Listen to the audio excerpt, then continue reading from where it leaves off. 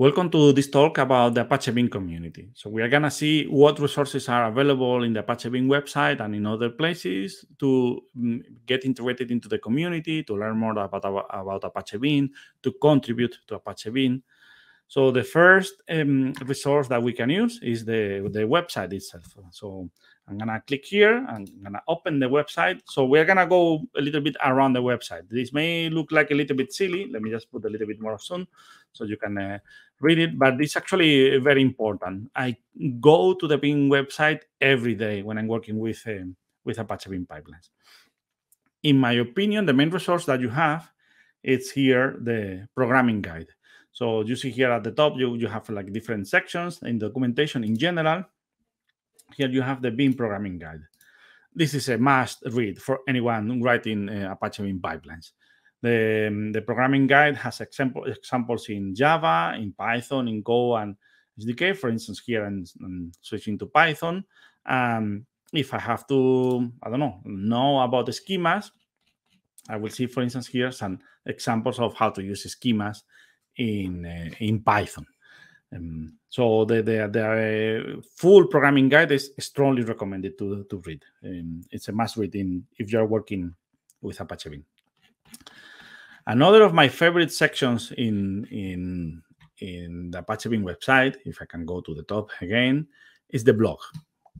So the blog here. So in the blog, you normally get news about when a new release is done, but there are every once in a while there are very interesting articles about how Beam is used in different scenarios. For instance, about how to use it as the engine for a content discovery platform using generative AI. So there's a very recent article about this, super interesting. And I strongly recommend you to be subscribed to the blog and to have a look whenever there are new articles. And we will see later on how to contribute to Apache Beam, that you can also contribute your writings to the blog. It's just another pull request that you could do to the repository. So let's have a look at the community resources. This is important if you are searching for help. So what community resources do we have? Well, so the contribution pathway, we will review it later. So here in the list of channels, so the most important are the mailing list, the user and the developer mailing list. I recommend you to subscribe to this list if you want to be up to date to what's happening with Apache Beam. There's a little bit of traffic, but it's always interesting stuff. Remember also that there is a Twitter account that tweets normally the most interesting stuff happening in Apache Beam, and a YouTube channel. The YouTube channel, let me open it here on the left. So this is on the right, sorry, not on the left. This is the YouTube channel of Apache Beam. There's also a YouTube channel for the Beam College. Okay, so I mean, you're here, so you probably already know that, but don't miss the Apache Beam channel, because there are lots of very interesting playlists. Like, for instance, it's one of the Beam Summits editions with the really interesting talks. I strongly encourage you to have a look at the different videos in the YouTube channel. Okay, so far I have focused on people who have already some experience with Apache Beam, reading the programming guide, the blog, whatever. If you're new to Apache Beam, so how did you start? We're going to have a session later focused on learning, but let me make a quick preview of what's available here to start doing your first steps with Apache Beam. So here you have the Get Started page, and you find lots of very interesting things. The Tour of Beam. So we will see it more in detail later. The Tour of Beam is a set of exercises in different languages that you can use to learn how Apache Beam works, like to learn the API and so on. And you can run the examples live here in the platform. More on this later. There is also the Beam Playground. Okay, so the difference, it's similar to the Tour of Beam. It's a platform that you can use to run your Apache Beam code.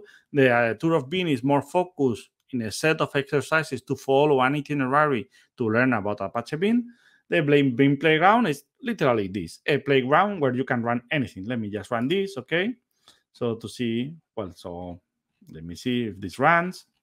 Okay, so for instance, we get some metrics here. We can try to change the code a little bit here. Like for instance, this, instead of, no, not reading here, instead of writing to test, let's do something like, I don't know, bin.map print. Okay, so you can change any code and run it again. And now the output should be slightly different, hopefully, if I did it correctly. Okay. See, here is some of the words that are in the output. And you also get this illustration of the graph of the job. What can you run in the playground? Well, for instance, you could run some of the examples that you have here on the left side. You have the Java Quick Start, the Python Quick Start, and the Go Quick Start. These quick starts are really interesting because they are using one of the resources that I like the most of Apache Beam is these started projects. Okay, so whenever I have to start a new pipeline in Java, in Python, in whatever, I always have to repeat the same steps, make the same imports, import the same dependencies, and so on. So here you have already like a scaffold to write your Apache Beam pipeline, included some unit testing and so on. So it's really handy to start your new project. And the quick start is actually based now in this starter projects. And there are starter projects for Java, for Python, for Go, and for other languages. And then you have also the examples here. The word count, for instance, in Python, the example that we ran before, okay, and how to run it. You could also run it in the playground, but in case you want to run it locally, or if you want to run it in Dataflow or in Flink, okay, it's really, so you have all the details here. Another thing that I want to highlight here is the language-specific data, language-specific documentation, sorry. So for instance, whenever I'm working with the Python API, so sometimes I have to go here and consult the reference documentation of the API. Also, interesting stuff that you find here, for instance, this page about doing machine learning with Apache Beam. I think Apache Beam is becoming a standard for inference pipelines in streaming or in batch because it's really easy and a pleasure to do inference with the new run inference transform that is available in Apache Beam, and that works in a very efficient way, reusing the same model across different workers and so on. So, and you don't have to worry about anything like that. It's already done for you. And another thing that I like a lot is the data frames. Okay, so for instance, you have here some documentation about data frames, and you can also run it in Colab and so on. So have a look at this. And the last thing I wanted to mention, there is more documentation like the I/O connectors and everything. The last thing that I wanted to mention is this, the transfer catalog, okay, and the common Python. Almost the last thing, also the command line pipeline patterns. Let me go here. The reference documentation of Python, Java, is great. It has all the details that I need when I'm using the API. But sometimes, well, so you may miss having like a higher level picture of what can you do with Apache Beam. So here in the transform catalog, you have all the element-wise operations, like, I don't know, like a ML transform, for instance, okay? You have all the aggregations, I don't know, how to calculate the mean of a series of numbers, okay? And you have also here, for instance, an example in the playground. Let me run it. Let's see if it runs. Okay. Let me go down here. Okay, 2.5 is the average of these numbers, so it runs correctly. And the same for Java. Okay, so it's really handy. I don't know. Let's see the count here. See, another example in the playground, and you can just change it. Okay. If you want to do exactly different, so here we have 5 elements. It's a count, so we have 1, 2, 3, 4, 5. So it's correct. Okay, and if we want to move to the playground to see the full example behind this code, because this is kind of like a snippet of a larger code base, so well we can also open it here. Okay, so this is the full example with all the login and all that. Okay, so but here is like the most interesting part of the example. And finally, to finalize with this walkthrough through the Bing website, all the articles are really interesting, but one resource that I keep coming back very often is these common pipeline patterns. For instance, you write a new pipeline and you have to decide how to create the pipeline options.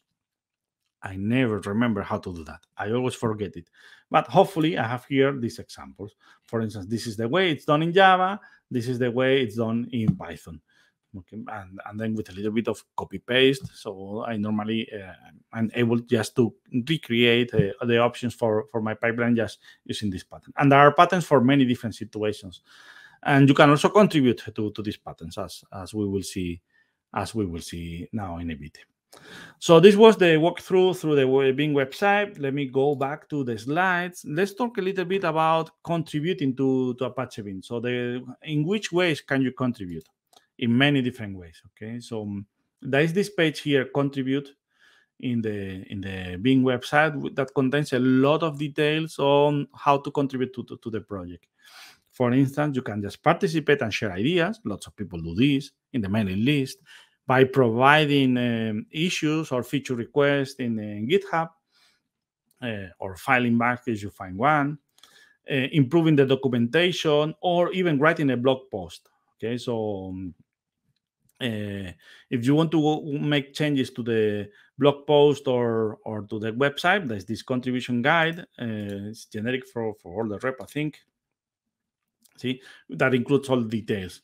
Okay, and if, for instance, you want to make sometimes a quick change in one of the webs, say that we have found a mistake in this web that we haven't, okay, but say we find one and we want to update this web, we can just click here in this button, and this editing the website by anyone is really straightforward. Okay, so here you can do the changes that you need to do, and this will automatically create a pull request in the repo to contribute the change. So maintaining the website up to date is it's very straightforward. If you find minor amendments that you need to do in the website, because every page that you see in the website will have this edit button, and anyone is invited to change the website to improve the website if you see any kind of outdated information or inaccurate information or anything.